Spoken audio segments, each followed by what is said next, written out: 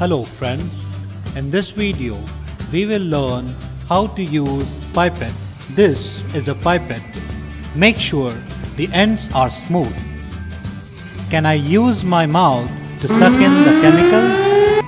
Do I need to take the last drop from the pipette? When you hold the bulb of the pipette, you will get the last drop, but you don't have to take this last drop.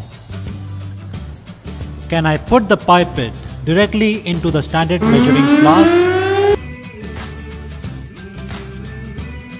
When you see this portion, it's narrow and water will come quickly to the bulb of the pipette.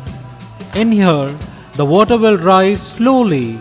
Once it reaches here, the water will come up faster once again. You need to be careful as the water may enter the rubber bulb. This is the calibration mark.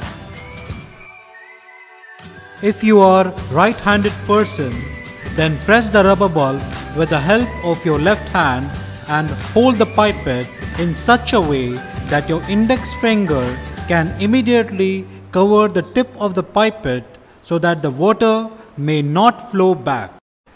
For washing part, you can take this much amount of water. Now tilt it a bit and rotate it in this way. Make sure the water is touching above the calibration mark. Drain the water this way. After this, you need to rinse the pipette. For the rinsing part, use the solution which will be taken in the pipette. Repeat the same steps as done for washing. Do it for 2 to 3 times.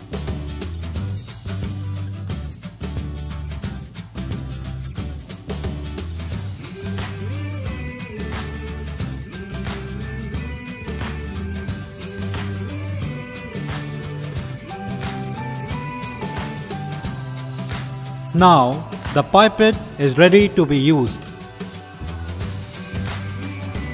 Press the rubber bulb, place it onto the pipette and let the solution flow in.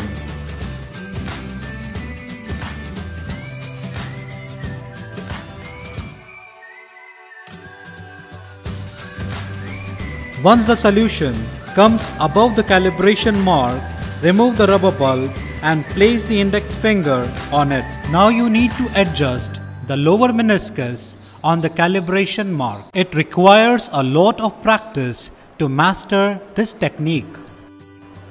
Check at the tip of the pipette. If you have a drop hanging at the tip of the pipette, just touch it to the wall of the beaker and you are ready to transfer this to the conical flask and proceed as required by your particular procedure.